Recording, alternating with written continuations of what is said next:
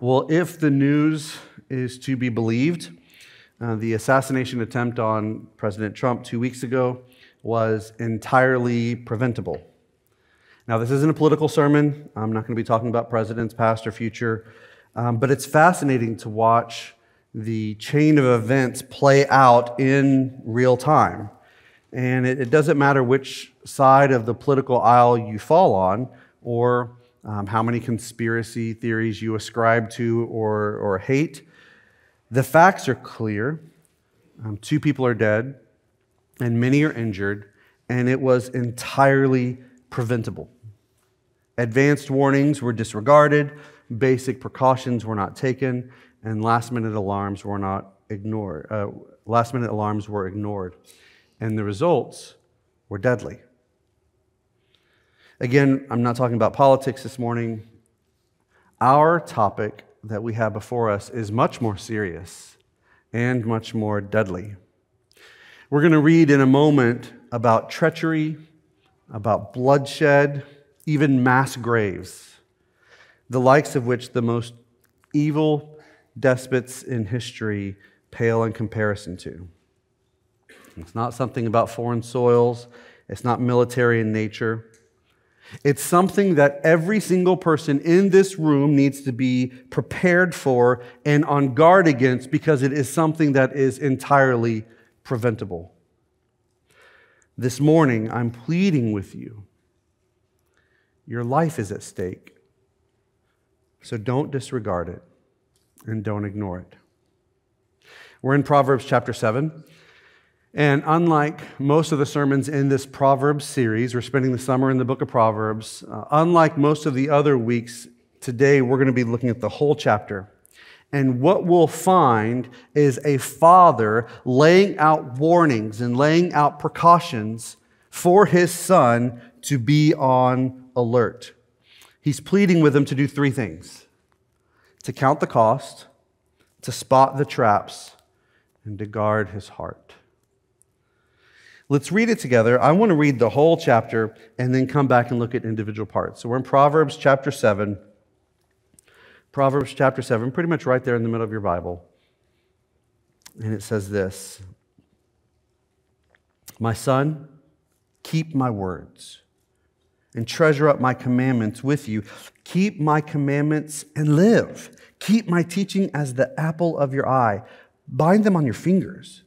Write them on the tablet of your heart. Say to wisdom, you are my sister, and call insight your intimate friend, to keep you from the forbidden woman, from the adulteress with her smooth words. For at the window of my house, I've looked out through my lattice, and I've seen among the simple, I've perceived among the youths a young man lacking sense, passing along the street near her corner, taking the road to her house in the twilight, in the evening, at the time of night and darkness.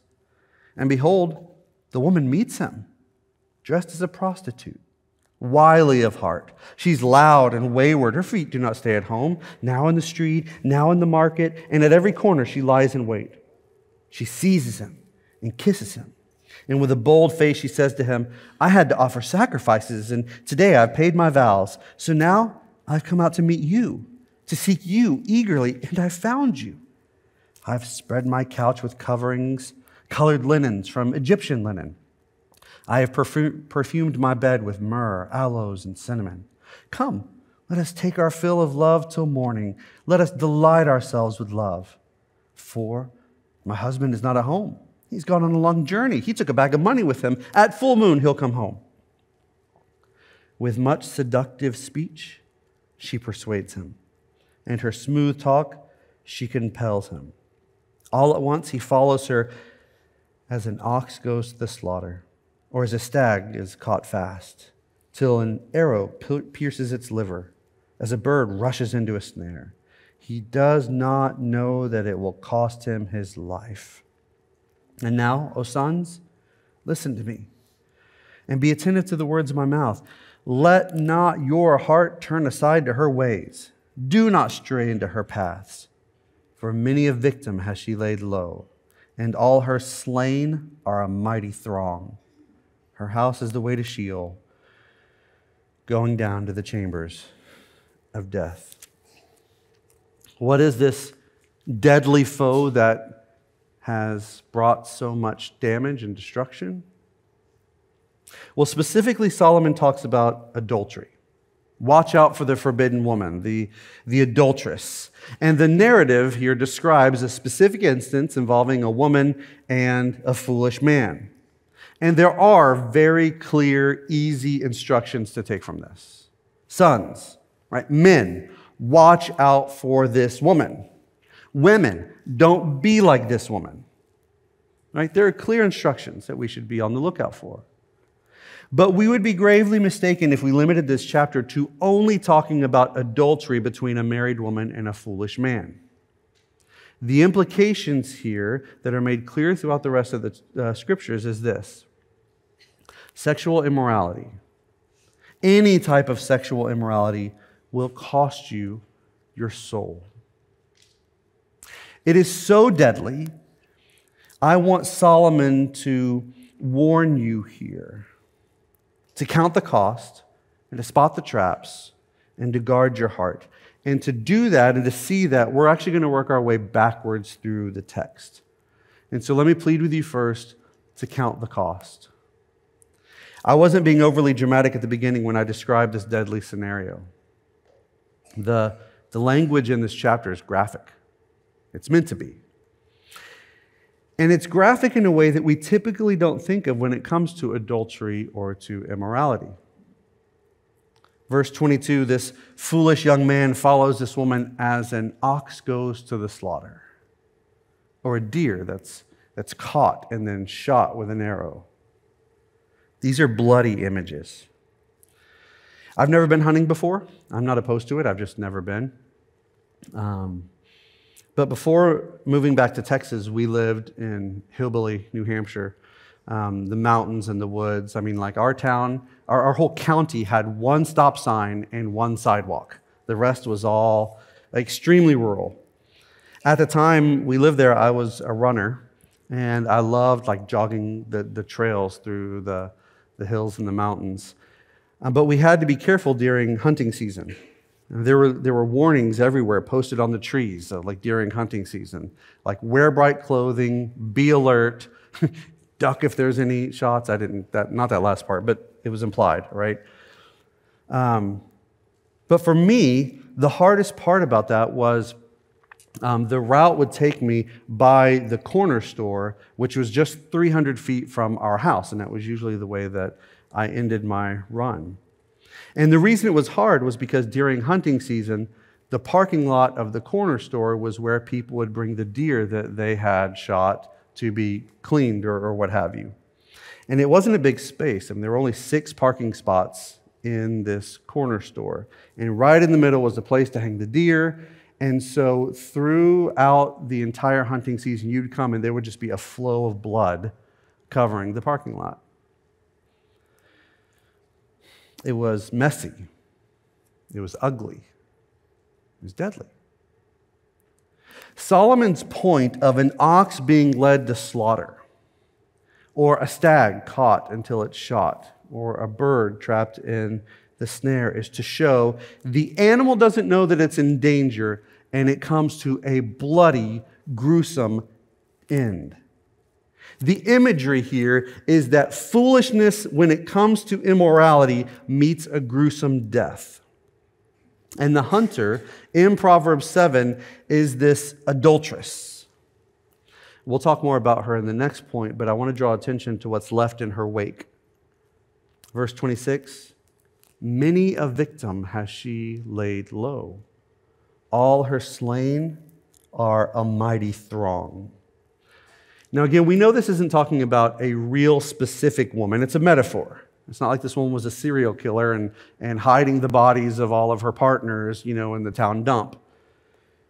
It's one of the ways we know this is talking about all immorality, all adultery, in general, any sort of sexual immorality. But the imagery is clear that following this woman and falling into her traps is deadly. The number of those whose lives on earth and whose souls in eternity have been destroyed by sexual immorality far outweighs those who have actually been killed in genocide and war. Living in sexual immorality puts you, verse 27, on the way to Sheol, going down to the chambers of death. That's what Sheol is. It's like the abode of the dead. And to make sure I'm clear on this, the Bible's definition of sexual immorality is any type of sex or sexual act or sexual thought outside of one man, one woman marriage. It includes adultery, yes, but also homosexuality, prostitution, singles hooking up for a night, shacking up with your boyfriend or your girlfriend, lust, pornography, all of that is included.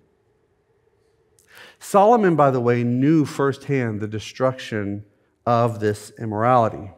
Remember, it was his own mother and father committing adultery before he was born that caused so much damage in King David's house. In his own life, Solomon gave himself to immorality. He had 700 wives and 300 concubines. Scripture says that when he was old, they turned his heart aside from following the Lord. You cannot live in sexual immorality and follow the Lord. You cannot live in sexual immorality and follow the Lord. One must go. And if you choose to stay in immorality and abandon the Lord, it will be your destruction. Proverbs 6 also talks about this. And it says in 6:27, "Can a man carry fire next to his chest and his clothes not be burned? Can a man walk on hot coals and his feet not be scorched?" The answer to that is no. This fool, in verse 23, embraces the temptation and does not realize it will cost him his life. And so it doesn't matter how acceptable any particular sin is in our day. 1 Corinthians 6 is very clear. The unrighteous will not inherit the kingdom of God. Do not be deceived. Neither sexually immoral, nor idolaters, nor adulterers, nor men who promise homosexuality, but it branches beyond that as well, nor thieves, nor the greedy, nor drunkards, nor revilers, nor swindlers will inherit the kingdom of God. How much does immorality cost? It costs you everything. And if that's the case, then we need to be able to spot the traps. And second point for us this morning, spot the traps. We come back to this portrait of the adulteress, and she's out on the prowl. Verse 10, "Behold, the woman meets him, dressed as a prostitute, wily of heart." When the Apostle Peter gives his warning of your adversary, the devil, prowls around like a roaring lion seeking someone to devour, same picture here. This is not an innocent woman walking to the store. This isn't a woman that's caught up in the emotions or the temptations of a moment. She's on the hunt. And as one pastor put it, she's dressed to kill, like a prostitute. And wise men will see this from a distance and say, that is a spiritual assassin. This is someone who wants to bring about my death and will avoid it at all costs. They won't see it as an opportunity. They'll see it as a danger and run away.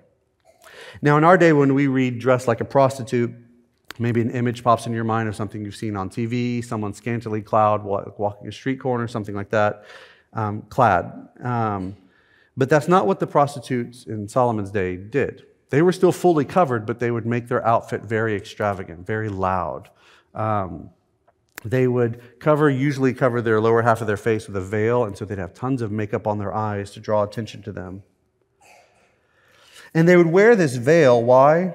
To hide their true identity.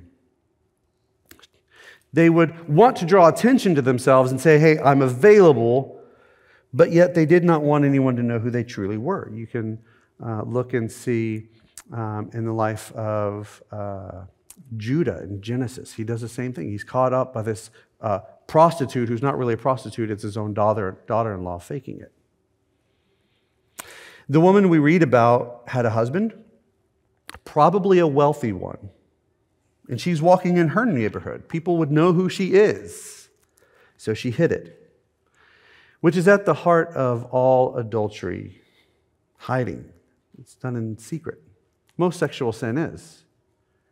People hide because they know it's wrong, and so they have things like fake names and rendezvous points, anything to keep you from remembering the truth of what's really going on. In particular, when you think of something like pornography, one of the reasons it's so dangerous in our day is that you don't have to go to some decrepit building in a seedy part of town to get it. There's a veil of a screen that we have in front of us at all times, but it keeps you from seeing the person's true identity. They don't want you to know, the makers of pornography don't want you to know that this is someone who is created in God's image. This is someone's daughter. This is someone's sister. Maybe even someone's mother or wife. There's this veil of distance and this veil of pixels that keep you from recognizing the true identity.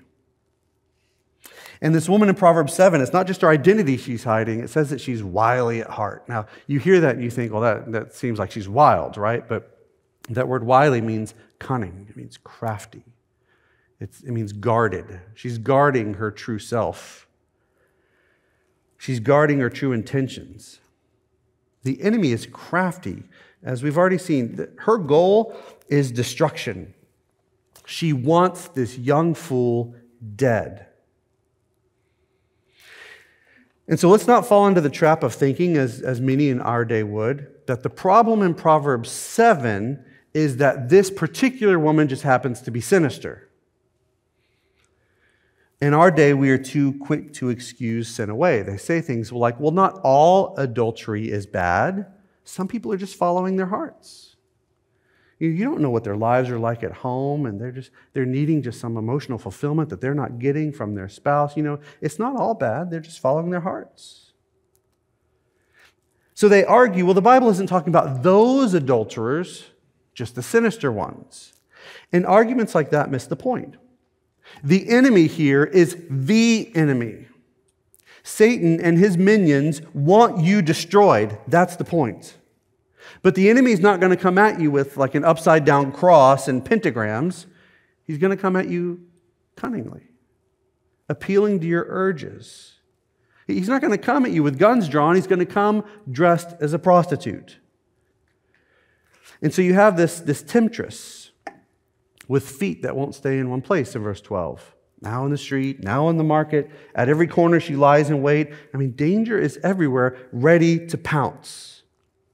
And she pounces on our young fool. Verse 13, she seizes him and kisses him. Now in our day, that doesn't really mean anything, but in that day, there weren't public displays of affection. You even see in a graphic book like Song of Solomon, they don't grab up and meet in public like this. It was brazen. She doesn't even speak to him first. She just runs up to him and kisses him. He should have been shocked by this lack of decorum. He should have been, whoa, wait, what's going on here? This is not what honorable, wise, respectable, pure, holy people do. He should have been upset that someone grabbed him and kissed him, but instead he is aroused by the sudden physical affection. That's not all. She kisses him, and then it says, with a bold face, she says to him, look at verse 14. I had to offer sacrifices today, and today I've paid my vows. So now I've come out to meet you, to seek you eagerly. I have found you. I've spread my couch with coverings, colored linens from Egyptian linen. I perfumed my bed with myrrh, aloes, and cinnamon. Come, let us take our fill of love till morning. Let us delight ourselves with love. She starts with, I did my sacrifices. I paid my vows. And there are two ways that we could interpret this. It could be, okay, well, look, I'm a good person. Just because I'm being forward with you and just because I want to do something wrong, it doesn't make me a bad person. Right? I did my sacrifices. This is a common ploy of the enemy, religious hypocrisy. Just because I'm doing something bad doesn't make me bad. Look, I'm balancing it with good works. It could be that. But it could also be this. I did my sacrifices, which would have been the peace offering, and literally in the Hebrew, it's the peace offering. which would mean she had leftover meat. Some of the meat was given to the priests, some of it was sacrificed on the altar, but then the rest of the meat she would have been able to keep for home. And so this could have very well been her saying, I got some steak ready, or some lamb chops. She's appealing to his appetites and cravings. And not only that, but did you notice this picture that she paints for him? I've been out here. I've been looking for you. I've been seeking after you. I've got my couch ready, my bed ready, all these pictures of domestic life, all these sensual smells sprayed on it. And then what does she say to him? We got a whole night of delight ahead of us. She's filling him with these erotic fantasies that have no real human commitment behind it. It's a mirage. It's fake. It's all a trap to get him. And he doesn't know it. Then she ends with the words that seal the deal. Verse 19, my husband's gone away on business. He's not going to be back for a long time. Talking about the full moon and stuff like that. Probably he's 2 weeks away.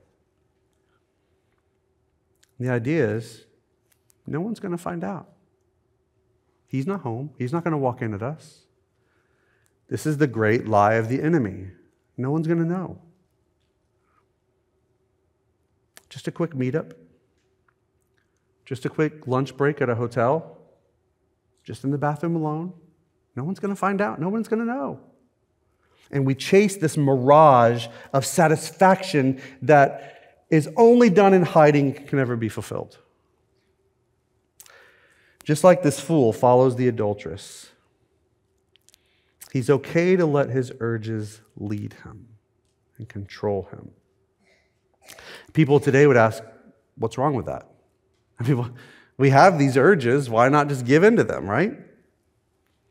These desires, these attractions, what's so wrong about giving in to them? And there are at least two reasons why you shouldn't. First, you are not a simple creature that is controlled by your urges. You're not a dog.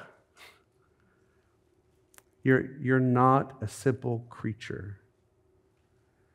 We are made in God's image, the only creatures on earth to be made in God's image. And these urges that have been given to us have been given in part by God so that we would experience a particular part of His glory when those urges are fulfilled. So food cravings, for instance. Food cravings are given to us so that we would look to God to give us this day our daily bread and then to eat to His glory. And the satisfaction that we get from a full stomach glorifies Him as the one who provides us all good things. It also is a foretaste of a greater feast coming when we will be feasting with God eternally. Same thing, sexual desires are given to us by God so that we would experience a particular part of His glory when those urges are fulfilled in the context of the one flesh union that He creates in the bond of marriage between one man and one woman. God gave us these desires to be fulfilled in His holy context. At the same time, these desires have been corrupted by the fall. So that now the urges and desires that we have as human beings are disproportionate. Not only that, but we are driven to instead of driven to glorify God by dependence on Him and obedience to Him, we make the fulfillment of the urges an end in and of themselves. So you look at our culture, which, by the way, is nothing new. The things that we see on TV right now are the same things that were happening in ancient Rome and in ancient Greece and in every major civilization since the first one. Ours is nothing new. It's just televised. It's Instagrammed. But you look at our culture, and it is given complete freedom to do whatever you want. That's what our society today tells you. You want to do it, you do it. You have desires, you have urges, you have the freedom to chase them, to fulfill them. And yet, we have the most depressed, unfulfilled, medicated people on the planet. We were told What happens in the bedroom is none of your business. If a man wants to have an affair, if a woman wants to have multiple partners, if she wants a one-night stand, if he wants to sleep with another man, what's it to you? It's not hurting you. That's what we were told. And the people were given the freedom to do and chase any and every impulse. Were they satisfied with that? No. Then we were told, well, all we want is equality, right? Homosexuality should be normalized. And then it happened. Not only is homosexuality accepted, it's celebrated. I mean, it's the most celebrated thing in America today. You can't even go to the grocery store here in one of the reddest counties in America and not be hit with Pride products. They were given everything that they asked for. And so now we can ask, are they satisfied? Are they happy? Have they sat back and said, after decades or centuries of fighting, we have finally gotten everything that we've been fighting for. Let's rest. Have they done that? No, because it still doesn't satisfy. So what do? Do they question their initial assumptions? Maybe we were wrong from the beginning. Do they do that? No. Do they search for something else to find fulfillment in? Like, oh man, this didn't really work out the way I thought. Is there something else out there that will fulfill me? No, they don't do that. Instead, they keep pushing the boundaries even further, now even to kids. And don't mistake me, it's not just homosexuality, it's every type of sexual sin. Sleeping around makes babies. What do? We just abort them. Sleeping around causes diseases. We'll just pump you full of meds. Going to an adult movie place is inconvenient. Well, we'll just put it on your phones. Every barrier of sexual immorality has been removed from our society. And yet, nothing is ever enough. Because there is every type of sexual sin. Nothing is ever enough because they're trying to find satisfaction in something that was meant to lead us to the only one who could truly satisfy us, which is Christ. But as I said, these original desires have been corrupted by the fall so that now we have urges that we were not meant to have. Every day, we have murderous desires. Every day, we have greedy desires, prideful desires, lazy desires. If we simply give in to every urge, regardless of what it is, this world will fall apart quickly. And aside from all of those things, it's sin. It's sin. Your world falling apart is nothing compared to eternity in hell. Sexual sin will cost you your life. And if that's true, we need to be aware of these traps that are laid by the enemy and avoid them. And then we need to do everything we can to follow this third point in the passage, which is this: guard your heart. We must guard our hearts. And there are 4 things to guard your heart and to keep your soul safe. I'll help you remember them with the acronym KEEP, K-E-E-P. 4 ways. First, K. The first way to guard your heart is to know God's word. That's the K. Know God's word. Look back at verse 1. We're back at the beginning now. My son, keep my words and treasure up my commandments with you. Keep my commandments and live. Keep my teaching as the apple of your eye. Bind them on your fingers. Write them on the tablet of your heart. When I say that we must know God's word, I mean we must know God's word. I mean, listen to the verbs that are in this passage. Treasure. But what do you do when you treasure something? You dwell on it. You obsess over it. In seminary, I had a professor who used to say a little mild, obsessive compulsion over Scripture is always a good thing. And the language here is poetic. Keep it as the apple of your eye. It's what you're transfixed by. Write God's word on the tablet of your heart.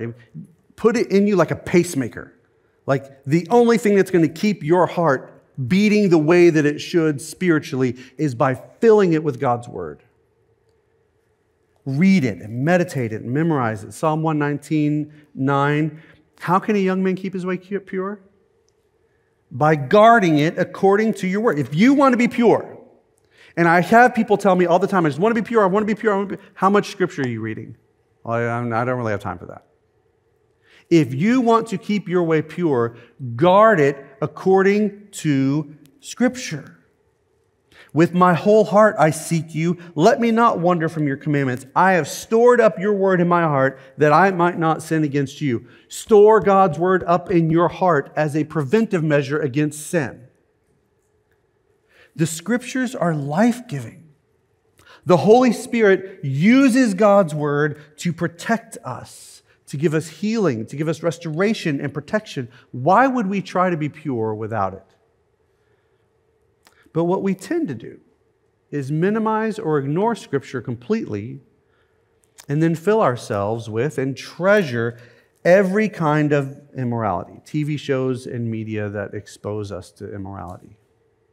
And we protect that time. I don't have time for Scripture, but oh man, I can't wait till 7 o'clock, my TV show's on. Oh, I have a whole series blocked off on Netflix. I can't wait to go and watch it, right? But I don't have time for Scripture. You're exposing yourself. We are lowering our defenses and inviting the enemy in instead of devoting ourselves and immersing ourselves and being engrossed with God's word. The first way to guard your heart is to keep God's word. The second way to guard yourself is to embrace wisdom. Embrace wisdom. Look at verse 4. Say to wisdom, you are my sister, and call insight your intimate friend, to keep you from the forbidden woman, from the adulteress with her smooth words. This is very interesting language that's foreign in our day. It says to call wisdom your sister, but it's more intimate than that. In Jewish language of the day, it was common to call your wife sister because it was your most intimate friend.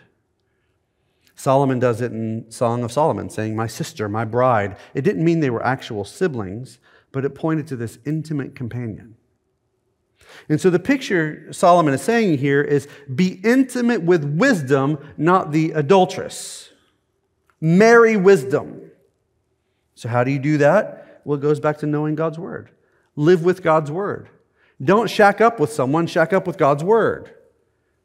Embrace wisdom like Jacob when he wrestled the angel in Genesis 32, when he wrestled the Lord. What does he say? He says, I'm not letting go of you until you bless me. Make that your attitude with wisdom. Cling to the Scriptures and say, I'm not getting out of this, God. I don't care that my 5 minutes are up or that my 10 minutes are up. I don't care that I have to be somewhere. I'm reading this and I'm not going to let go until you bless me.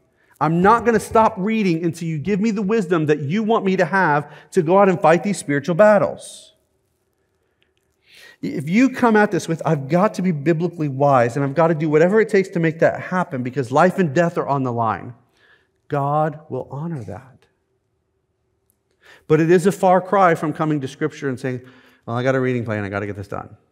Let me put in 5 minutes here so God's not angry with me throughout the rest of the day. No. This is you are submerged underwater, and this is the only air and oxygen you can get. Cling to it.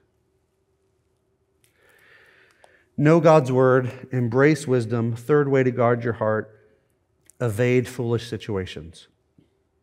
Evade. Verse 7, Solomon says, I have seen among the simple, I have perceived among the youths, a young man lacking sense, passing on the street near her corner, taking the road to her house in the twilight, in the evening, at the time of night and darkness. This fool is putting himself in harm's way. He knows where the temptation will be, and instead of avoiding it, he's stumbling to it. I mean, she may be like a prowling lion, but he's wandering around the lion's den. He's putting himself in a situation where he knows he will meet temptation. We live in a land where sexual immorality is everywhere, and so we have to walk cautiously. He knew where her house was, and he didn't avoid it. We are to know where those temptations are and avoid them like the plague. Know what your triggers are and Be bold with avoiding them. If you find that you're always getting tempted at midnight, go to bed at 10 and tell your family, hey, hold me accountable to this.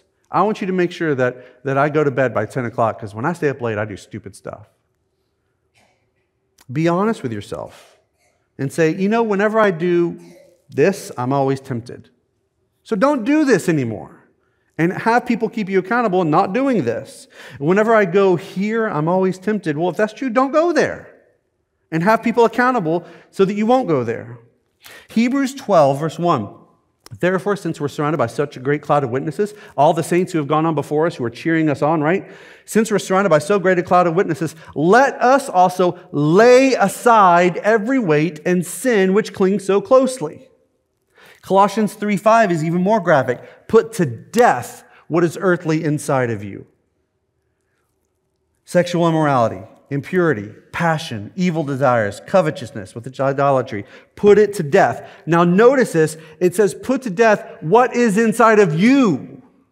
This doesn't say, well, you go put to death the prostitute. Let's go execute all the prostitutes.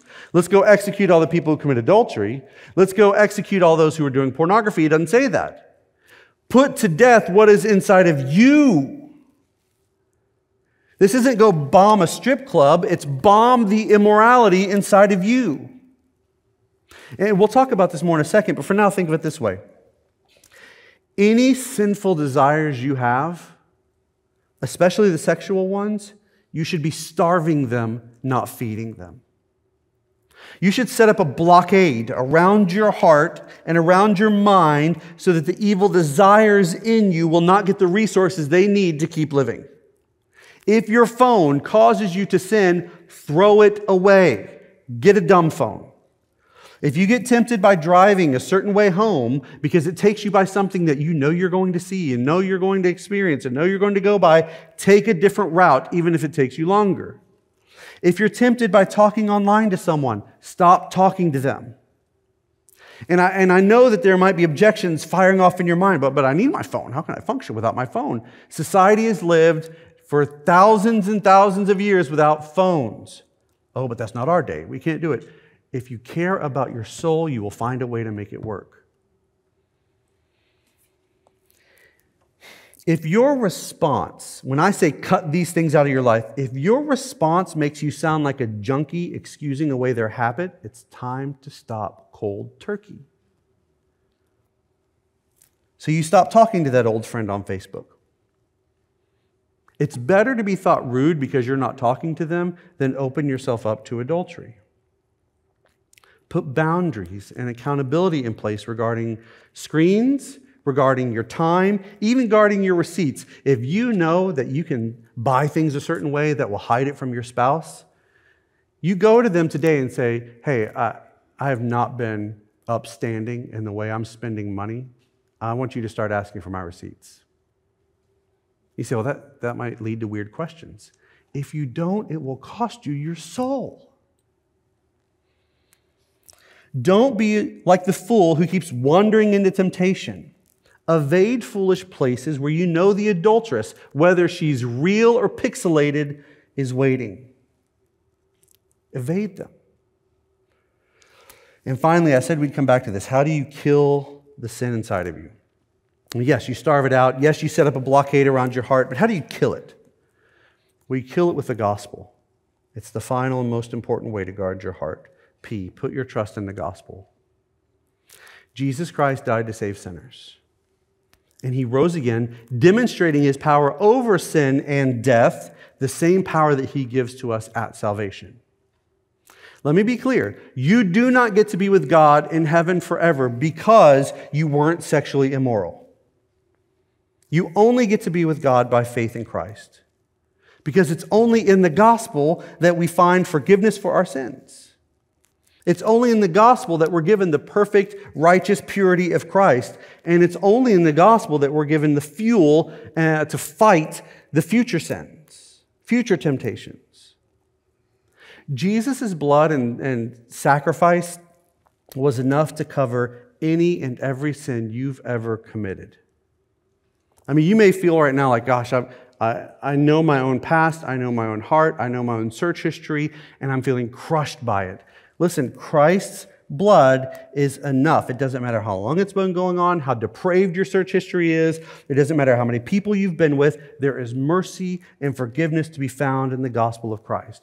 Romans 10 says, everyone who calls on the name of the Lord will be saved. And there are no qualifiers on that. It doesn't say everyone will, except for people who've committed this sin. Everyone who calls on the name of the Lord will be saved. If you confess with your mouth that Jesus is Lord, and if you believe in your heart that God raised him from the dead, you will be saved. And so if you've been trapped in immorality, or maybe you don't even see it as trapped, if you've been enjoying your immorality, but this morning God is showing you the eternal cost of those few minutes of pleasure, you can come to Christ today, right now. You don't have to clean yourself up first. You don't have to go home and make sure everything is sanitized. No, you can come to Christ and say, look, all I have is a sin. But you've told me if I bring my sin to you, you'll deal with it. And when you do that in faith, he takes that sin from you, he pays the penalty for it, and then he gives you his perfect, holy righteousness, and you will be made a new creature. He doesn't just take you and say, yeah, you're a sinner, let me make you more presentable to the earth, to the people. No, he makes you a new creature. He gives you a new heart. He puts his Holy Spirit inside of you. If you're already a Christian, you do have faith, you have been born again, but you still struggle with sexual sin, yes, do all these things that I've already talked about, but use the gospel to execute the immorality inside of you. Christ is stronger than any habit, any action that you have. You are not helpless in this fight because Christ is not helpless, and he lives in you through the Holy Spirit. And so as a believer, confess your sins again and cling to the righteous power of Jesus in the gospel, and that will execute the immorality inside of you. God has called us to holiness and to purity. That's his will for your life. Your sanctification, not to be sexually immoral. So don't be the fool who keeps wandering into it. How much does it cost? It costs you everything. But Jesus gave up his life so that we could have new life in him and have victory. So let's cling to him. Let's pray. Father God, we know you want us to be pure. Give us the desire to be pure. Father God, you've called us to be radical. You've told us that if our right hand causes us to sin, to get rid of it. If our eye causes us to sin, pluck it out. Father God, forgive us for not being willing to give up our time. Father God, I pray that you would overwhelm us with the reality of the weight of our sin so that we would run to Christ. Father God, if there are people here and they are caught in sin and they don't care, I pray that even now you would wake them up. Help them to put their faith in you. Help them know that they are more than their urges. They are made in your image. If there are believers here, Father God, who are caught in sin, I pray that you remind them that no temptation has come to them that can overtake them. You always provide a way of escape, and I pray that you would open up their eyes like a blinding exit sign to see the ways of escape whenever temptation comes. Help us be a people who loves to kill sin and to cling to the righteousness of Jesus. And we ask all this in your mighty name. Amen.